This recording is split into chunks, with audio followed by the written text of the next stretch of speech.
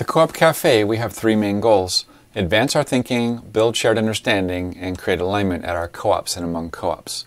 These goals exist in three layers: during the session, at our individual co-ops, and among co-ops regionally and nationally.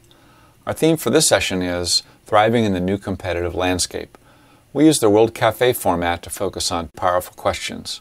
For this session, the questions were: imagine that we're heading off on a journey into a future that includes cooperatives thriving in a competitive marketplace. On our journey, what should we take? What should we leave behind? And what's one thing we should do right away to get ready?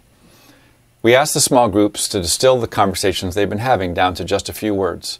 A person from each group shares their work. Here's a sampling.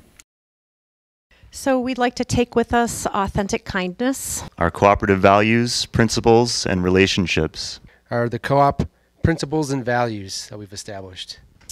We are also going to take the 7 co-op principles. We're going to take their principles and values. We want to take with us the cooperative business model, the cooperative economy, an authentic culture of cooperation, taking with us cooperative values, what we're going to leave behind, the club exclusivity vibe, the co-op club vibe, leave the co-op club vibe. The co-op club vibe. We want to leave behind you should shop here, so judgment. Resistance to change. We're leaving behind fear. The idea that growth is bad. And to do right now, we will articulate a clear vision.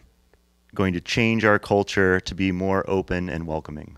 And the first thing we're going to do is lean into change and create a culture of change to do right away. Is to strive for excellence in the grocery business. We shall invest in board GM team and the GM staff team. Right now, we're going to do a market survey. Right away, we want to be excellent retail operators.